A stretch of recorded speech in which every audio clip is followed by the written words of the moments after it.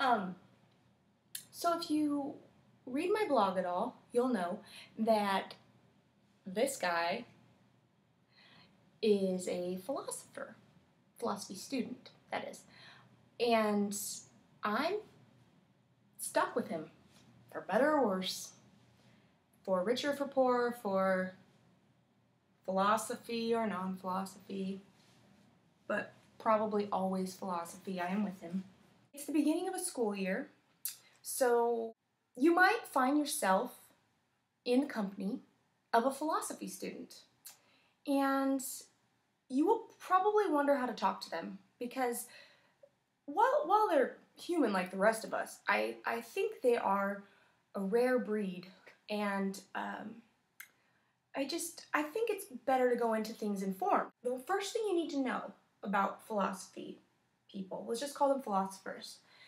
And I'm not talking about people who are like, oh yeah, I like philosophy and I consider myself a type of philosopher. No, I'm talking about professional, whether it's they're in grad school or they're already, they already have their PhD and they're probably teaching somewhere.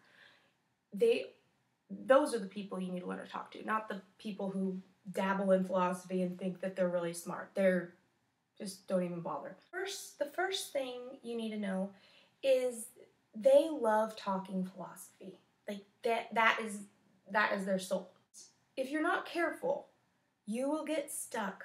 A really long explanation of stuff that you didn't even know existed or never knew it was an issue. You have to be careful. You gotta kind of tiptoe around the conversation, or you will get stuck in something like that and you will just want to take an ice pick and stab both eyes.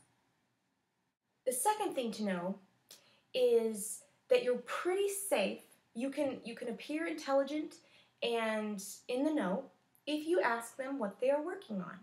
You don't have to know what it is, what it means. Just say, so what are you working on right now? That's a good thing to start. And then they can kind of spill the thoughts that are really occupying their mind, and it's going to change the course of philosophy for the rest of time. And sometimes you might get it. Like if you find yourself with somebody who studies ethics, I would say you're lucky. Because I like to talk to those students of ethics, because I can kind of relate a little bit usually.